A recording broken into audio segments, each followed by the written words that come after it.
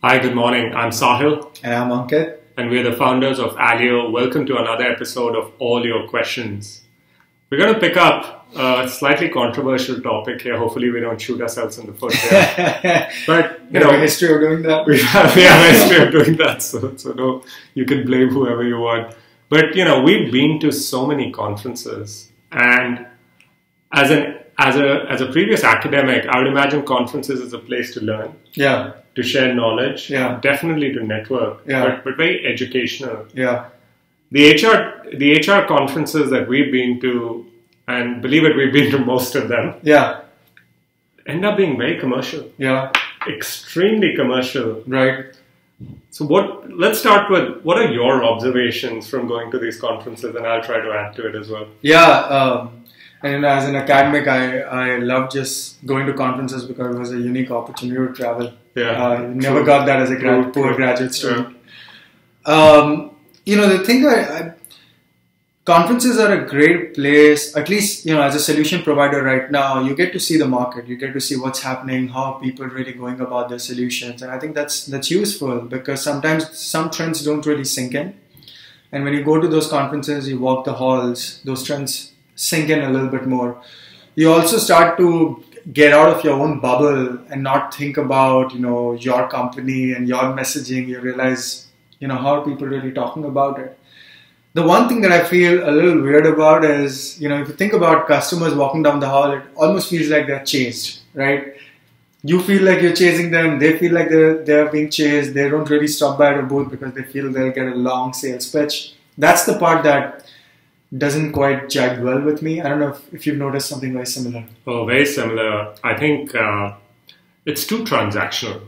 That's the word. It's too transactional where you can almost put it as speed dating without any emotions even in speed dating. Right? You just come up to the booth, you ask, you get your data, you get your flyer, you're looking at the swag, you grab your swag and you leave. Yeah. And similarly, you've got somebody on that booth who's not on the booth prospecting, trying to go around and get them.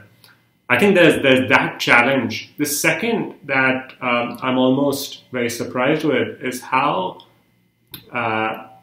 commercial it is in terms of what all you can buy at a conference, right? What do you mean by that? And what I mean by that is you can buy you can have a fancy booth. Yeah. You can have the fanciest of booths like your IBMs and stuff with like the whole halo on top and all that. Yeah. To the point you can buy keynote speeches. You can buy content where you show up on their website, where you show up on the emails and stuff. Yeah. And it almost asks myself is, how is this serving the purpose of educating the market? Right. Any thoughts that you have? I have the same question. I completely agree. I have been to certain alternate conference formats. I wouldn't even call them so much of a conference. It's somewhere between a simple roundtable discussion and a conference. And I think what I found, it was successful from my perspective just because I got to have a bunch of detailed conversation. I think there has to be an element in a conference where you can't pitch your product. You just can't pitch your product. You can only talk about a trend. You can talk about what's working. You can talk about specific case studies. Bring out your customers, but don't talk about the product itself. And I found that in those scenarios, people felt like they weren't chased around. They felt like some discussion is happening, and it can't be one-sided either. There has to be the nature of, yeah, you said that, but that doesn't quite jive well with me. How about this other thing? Have you done something with this other thing? There's an element to that which was interesting in this alternate format I went to. Yeah, in fact, you can even put it mathematically where if you look at the HR tech market in the US, it's $5 billion. I see. And typically an HR tech vendor would spend 40-50% of its revenue on sales and marketing, right? Wow. So $2.5 billion spent on sales and marketing. Yeah. And it's almost like causing a rebound effect. Too much noise. The buyer is skeptical. Yeah. I'll see what others do. I'll take a risk-averse approach. Correct. And if you did a bottom-up math and you asked yourself, hey, how much would it cost to really have cleaner education here? I would be surprised if the number is more than 15-20 million. But do you think in reality people just go to conferences for education? I'm sure there's an element of business and pleasure to it. How do you combine the two and still create that educational content so that people feel when they get out of it, I got something here?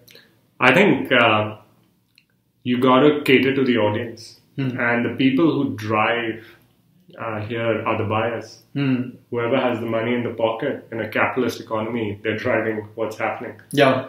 And so you ought to ask the buyers as to what is it that they're looking for.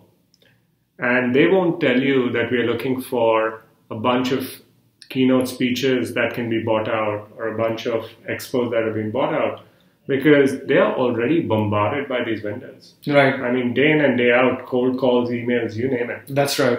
What they're looking for is education, which may come from other HR leaders, may come from technology leaders, venture capitalists, influencers, but credible education that they could challenge and have a good problem-solving discussion around. That's what I've heard from them. Totally. I think education is a big part of it. And part of the education is, knowing about the technology and the problem it can solve. Part of it is about that vendor.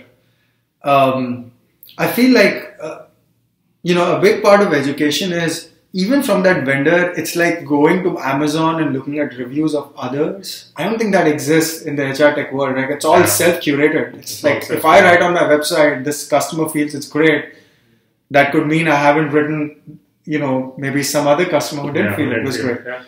So there's this opportunity for people some influencers to come in who are really, I would say, experience focused, to come in and say, they gave me a demo account, I played with this demo account, here's my observation, here's what I loved, here's what I didn't love. And just going through that is going to be so much more educational, right? Just to go on that education track. Yeah. I mean, the statistic I'd love to leave the audience with is around 10 to 25% of revenue is today spent on events and conferences in HR tech. 10 to 25%. It's huge. Yeah. And so it's worthy thinking through what would the conference or event of the future look like. And maybe that's something Ankit and I will work on, and then put down in a blog or a future video for our audience. Sounds like our task is cut out for us. We have our homework. Well, thank you so much for joining today. Would love your comments and questions, and look forward to seeing you again in another episode. Thanks.